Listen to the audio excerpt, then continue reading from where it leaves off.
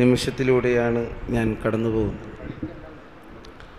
ബഹുമാന്യരായ സാദാത്തുക്കൾ, പണ്ഡിതന്മാർ, അവരുടെ എല്ലാം സാന്നിധ്യത്തിൽ ഇതുപോലെ ഒരു വേദിയിൽ സംസാരിക്കാൻ സാധിച്ച അതിന് തൗഫീക്ക് ചെയ്തു തന്ന റബ്ബ് തആലക്ക് ഞാൻ റബ്ബ് തആലയുടെ എല്ലാവിധ സ്തുതിയും ഞാൻ ഈ അവസരത്തിൽ രേഖപ്പെടുത്തുകയാണ്. അൽഹംദുലില്ലാഹ്.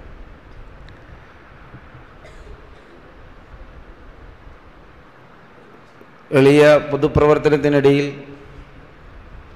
ഒരുപാട് വേദികളിൽ സംസാരിക്കാൻ ഭാഗ്യമുണ്ടായിട്ടുണ്ട്. പള്ളിയുടെ ഉദ്ഘാടനത്തോടനുബന്ധിച്ച് സാംസ്കാരിക സമ്മേളനം അതുപോലുള്ള സമ്മേളനങ്ങളിലെല്ലാം സംസാരിക്കാൻ ഭാഗ്യമുണ്ടായിട്ടുണ്ട്. പക്ഷെ ഒരു പള്ളിയുടെ അകത്ത് വെച്ചുകൊണ്ട് ഇത്തരത്തിൽ ഒരു സംസാരിക്കാനുള്ള ഒരു ഭാഗ്യം ആദ്യമായിട്ടാണ് ജീവിതത്തിലുണ്ടായത്. അതിന് ഒരിക്കൽ കൂടി റബ്ബ് തആലയെ ഞാൻ സ്തുതിക്കുകയാണ്.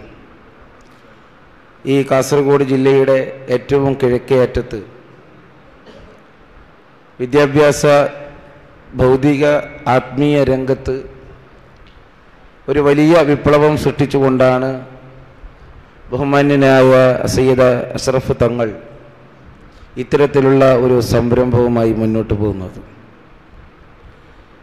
സംഘടനാ പ്രവർത്തനത്തിൻ്റെ ഇടയിൽ പലപ്പോഴും ഇവിടെ കടന്നു വരുമ്പോൾ ഇവിടുത്തെ സുഹൃത്തുക്കൾ എന്നോട് പറയുമെന്ന് തങ്ങളെ കണ്ട് ദുആ ചെയ്യിപ്പിച്ച് പോകണമെന്ന്. കാരണം ഞാൻ തങ്ങൾ പറഞ്ഞതുപോലെ ഒരു രാഷ്ട്രീയക്കാരനാണെങ്കിലും ഇത്തരത്തിലുള്ള മതസ്ഥാപനങ്ങളും അതുപോലെ തന്നെ മത നേതാക്കന്മാരോടുമൊക്കെ നല്ല ബന്ധം പുലർത്തി അവരെ ബഹുമാനിച്ചു പോകണം എന്നുള്ള ഒരു അഭിപ്രായക്കാരനാണ്. അതുകൊണ്ട് തന്നെ പലപ്പോഴും തങ്ങളെ കാണാൻ ഞാൻ ഇവിടെ വരുമ്പോഴെല്ലാം തങ്ങൾ ഉണ്ടായിട്ടില്ല. പക്ഷേ അത്ഭുതമെന്ന് പറയട്ടെ, ഇന്ന് ഒരു പയ്യന്നൂരിലെ ഒരു പൊതുയോഗത്തിൽ പങ്കെടുക്കേണ്ടതായിരുന്നു. പെട്ടെന്ന് അവിടെ പൊതുയോഗം ക്യാൻസലായി. എൻ്റെ നാട്ടിലെ എൻ്റെ സുഹൃത്ത്, എൻ്റെ ബന്ധുവായ അബ്ദുൽ ഹമീദ് സാഹിബോട് ഞങ്ങൾ ഇരിക്കുമ്പോഴാണ് പൊതുയോഗം ക്യാൻസലായി എന്നുള്ള വിവരം വരുന്നത്. അദ്ദേഹവുമായി പറഞ്ഞപ്പോൾ അദ്ദേഹം പറഞ്ഞു, എന്നാൽ ആദൂർ തങ്ങളെ പള്ളിയിൽ ഉദ്ഘാടനം നമുക്ക് പോവാം. അങ്ങനെയാണ് അവിചാരിതമായി എൻ്റെ ഉപ്പയുടെ സുഹൃത്തായ അന്തായാജിയെ കൂട്ടി അവിചാരിതമായി ഞാൻ ഏറ്റവും സ്നേഹിച്ചിരുന്ന പ്രവർത്തനങ്ങൾ കേട്ട് ഞാൻ ഏറ്റവും മനസ്സിനകത്ത് സ്നേഹിച്ചിരുന്ന അഷ്റഫ് തങ്ങളെ കാണാനും ഈ മഹനീയമായ സദസ്സിൽ അവിചാരിതമായി എത്താനും സാധിച്ചത് അത് എന്തുകൊണ്ടോ എന്നറിയില്ല, അതൊരു വലിയ ജീവിതത്തിലെ ഭാഗ്യമായി ഞാൻ കരുതുകയാണ്. എല്ലാ പ്രവർത്തനങ്ങളിലും എളിയ ഒരു പൊതുപ്രവർത്തകൻ എന്ന നിലയിൽ തങ്ങളെപ്പോലുള്ളവർക്ക് ഞങ്ങളെപ്പോലുള്ള അവരെ ആവശ്യമുണ്ട് എന്ന് ഞാൻ പറയുന്നില്ല. പക്ഷേ ഇപ്പോൾ സാദിയയുടെ വിഷയമായാലും ഏത് വിഷയമായാലും വള്ളംകോടും കൊല്ലമ്പാടിയോടും ഒക്കെ അവരൊക്കെ പലപ്പോഴും വിളിക്കുമ്പോഴൊക്കെ നമ്മളാൽ കഴിയുന്ന സഹായം അവർക്ക് ചെയ്യാൻ നമ്മളൊക്കെ ശ്രമിക്കാറുണ്ട്.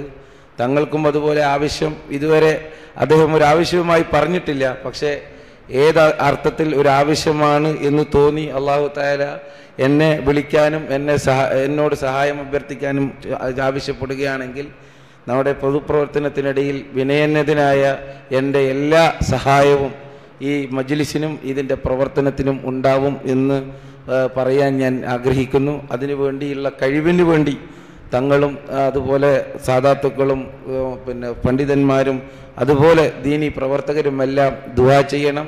കാരണം സമൂഹത്തിൻ്റെ നല്ലതിന് വേണ്ടിയിട്ടാണ് ഇത്തരത്തിലുള്ള സ്ഥാപനങ്ങൾ, നല്ലത് പ്രവർത്തിക്കാൻ വേണ്ടിയിട്ടുള്ളതാണ് ഇത്തരം സ്ഥാപനങ്ങൾ.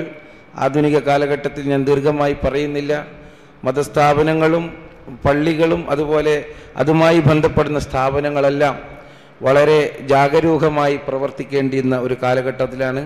കാരണം ഇതിനെ തെറ്റിദ്ധരിപ്പിക്കാൻ വേണ്ടി ഇത്തരത്തിലുള്ള സ്ഥാപനങ്ങൾ തെറ്റായ രീതിയിൽ പ്രവർത്തിക്കുന്നു എന്ന് തെറ്റിദ്ധരിപ്പിക്കാൻ വേണ്ടി ഈ സ്ഥാപനത്തിൻ്റെ വിശ്വാസികൾ എന്ന് പറയുന്നവർ തന്നെ അവരുടെ പ്രവർത്തനങ്ങൾ കൊണ്ട് കാണിച്ചു കൊടുക്കുന്നുണ്ട്.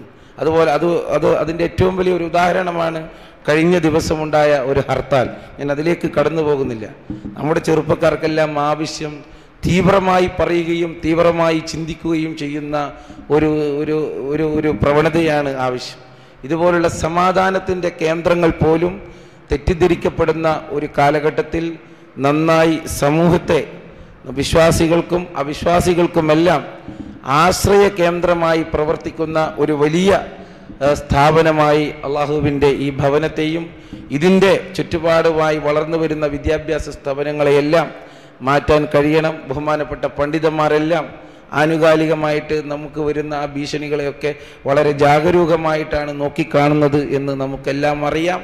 അതുകൊണ്ട് തന്നെ ഇത്തരത്തിലുള്ള ഒരു കാലഘട്ടത്തിൽ നല്ല രീതിയിൽ പ്രവർത്തിക്കാൻ നമ്മളെ സഹായിക്കാനും നമ്മൾ പ്രവർത്തിക്കാനും അല്ലാഹു തആല തൗഫീക്ക് ചെയ്യുമാറാകട്ടെ എന്ന് മാത്രം പ്രാർത്ഥിച്ചുകൊണ്ട് ഈ സദസ്സിന് എനിക്ക് അവസരം തന്ന തങ്ങളെയും അതുമായി ബന്ധപ്പെട്ടവരെല്ലാം ഒരിക്കൽ കൂടി ഓർത്തുകൊണ്ട് എല്ലാവിധത്തിലുള്ള ദുആ വസിയത്ത് നിങ്ങളുടേത് ഉണ്ടാവണം എന്ന് മാത്രം അഭ്യർത്ഥിച്ചുകൊണ്ട് എൻ്റെ വാക്കുകൾ നിർത്തുന്നു. അസ്സലാമു അലൈക്കും വറഹ്മത്തുള്ളാഹി വബറകാതുഹു.